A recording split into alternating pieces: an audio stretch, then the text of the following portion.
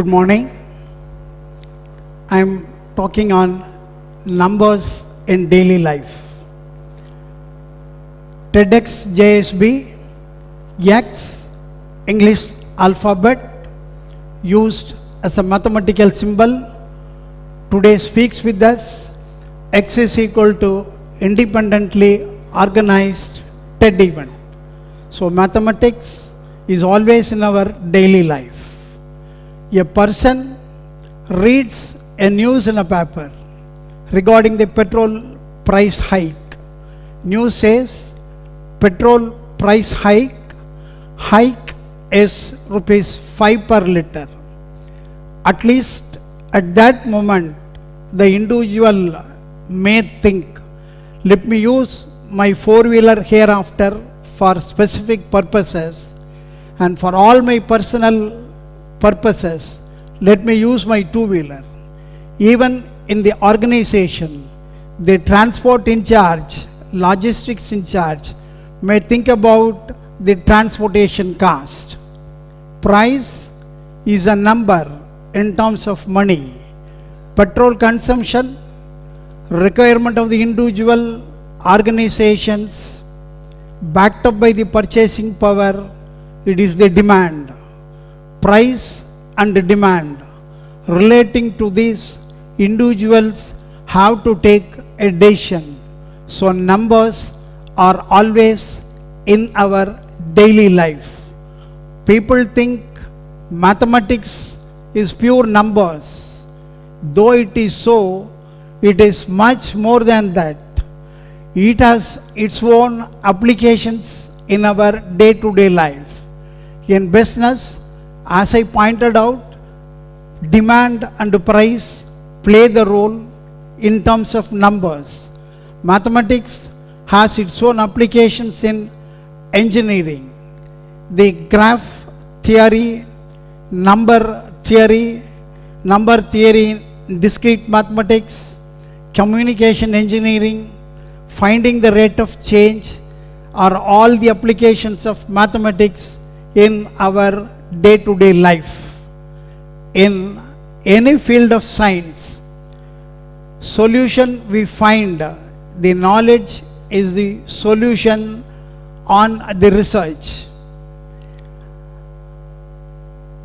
Peter Drucker says, if you don't measure, you cannot improve.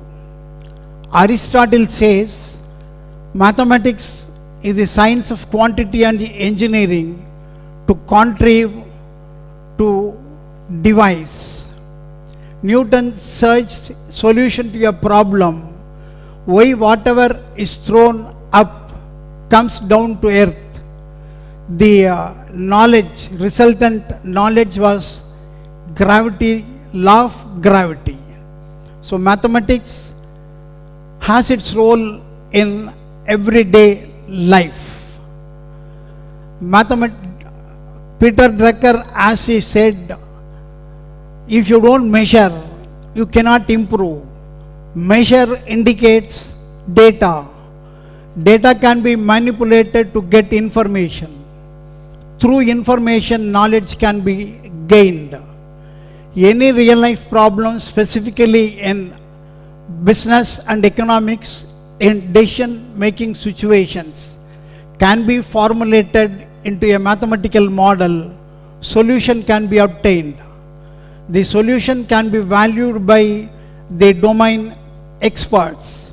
Let the data be on price and demand. With the help of simple mathematical concept, curve fitting, the demand law can be given in the form of a linear equation. X is equal to A minus BP. X denotes demand, P denotes price. Again, it can be extended by applying the differentiation concept to get the elasticity of demand. The number elasticity of demand, when it is valued by the domain professionals in business and economics, discussion on price determination will take, and it will end in a success in price fixation. These are the few examples how mathematics is used in our day-to-day academic as well as in the real life. That is why mathematics is given as a subject along with the specialized subject in UG and PG classes in the college days.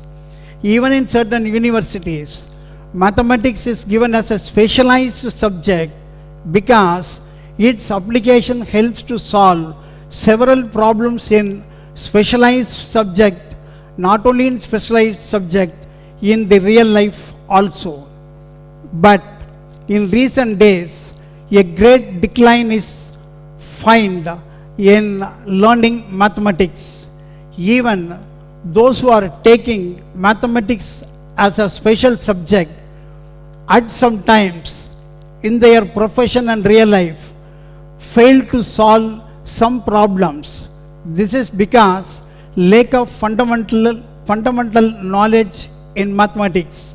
It is true because of the current examination pattern which focuses on scoring marks. Fundamentals are not taught properly. It is true.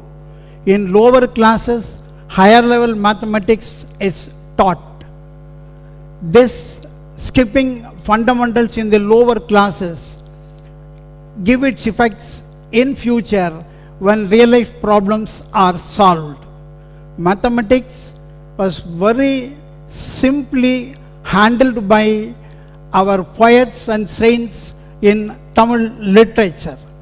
In 18th century, Andal, the only female Alvar, in her Tirupavai, in a stanza, she praised Almighty like Thalade Sarngam Udaitha Saramalai Vala Ulaginil Peididai Nangalum. It goes Vala Ulaganil Peididai Nangalum. In the Ulagil Makkal Magilchiaga Valum Alavirku Mattume Migayum Illamal Kurayum Illamal Alavudan Peididiga.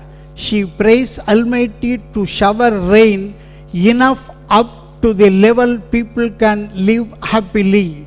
Up to the extent to live happily is a limit to the rainfall. Limit is a very basic mathematical analysis concept. Again, when the importance of Tirupavai was told by an Alvar, she handles simple arithmetic beautifully. He says, I aindum aindum. 5 into 5 equal to 25. I aindum. Aindum plus 5. 25 plus 5, 30. There are 30 stanzas in Tirupavai. How wonderfully this simple arithmetic is used in lyrics you see. And Avvai Mudati, we know she is known as Tamil Mudati. In her Attitude says, Yen Eluthu Igalel. The meaning is, don't despise numbers and letters. Don't ignore letters. Again we have a proverb, Yennum Eluthum Kannenatthagum. Numbers and letters are eyes to the human beings. If we don't have eyes, we know the consequences. 2000 years before, the Tamil saint Thiruvalluvar has given Yen enba Yenai Eluthenba Iverendum Kannenba Valum Uyirku. Learning arts and science through numbers and letters lead to a life of fulfillment. So that is how the importance of numbers were emphasized by, in earlier days, by the Tamil poets and saints. The learned persons, they find similarity in the real world, nature and mathematics. Nature is a beautiful combination of life and lifeless. In nature, For every element, there is an anti-element. There are good and bad things. Putting together this good and bad, element and anti-element is equal to 0, which is the shape of the world. In mathematics, we have positive numbers. For every positive number, there is a negative number. Putting together, we get 0, which is the shape of the world. 0, this beautiful number, was found by Indians in the 3rd century, and they used it in their day-to-day affairs. You would have heard about Aryabhatta, Bhaskaracharya, the then famous mathematicians. Now we know about one Mr. Ramanujam, the great mathematician who was admired and wondered by the eminent mathematics professors in various universities in all over the world. This 0 is everything, 0 is nothing. Consider the number 0.05. 0.0, this 0 lives, has life. Consider the number 0.50, here 0 doesn't exist. It has no meaning, lifeless. So world is universe, nature is the combination of life and lifeless. Similarity we find in mathematics. That is why people say any real life problem can be solved with the help of mathematics. Those who have studied know about operations research, a concept, subject which played a very crucial role in the Second World War in British Army, and which is now used in various management problems to solve. There is one concept, simulation, which can be used even to solve problems which cannot be brought into mathematical form. So such a mathematics, it is a master of all subjects, but it is a very good friend and servant to all other subjects. Today, it is a big data era. Organization says we go for a big data hub. Data gives more information, can be used to get the solutions. Indian Institute of Management say we go into the era of continuous learning. Continuous learning is infinite learning. Big data, at the end of the day, in the organization, everything, anything is expected in terms of numbers. Recently, the famous management guru Ram Charan has written in his book Attacker's Advantage. Companies which use strong mathematical algorithms will have a huge competitive edge over the companies which do not use it. So data, facts and figures play vital role in organizations. Learning simple fundamental mathematics leading to data analytics will make individuals data analytic specialists, professionals, data scientists. Organizations which use data science will have a competitive edge. So learning mathematics, fundamental mathematics strongly, which leads to data analyst professionals, will make everyone to look the real world in a new perspective. Thank you.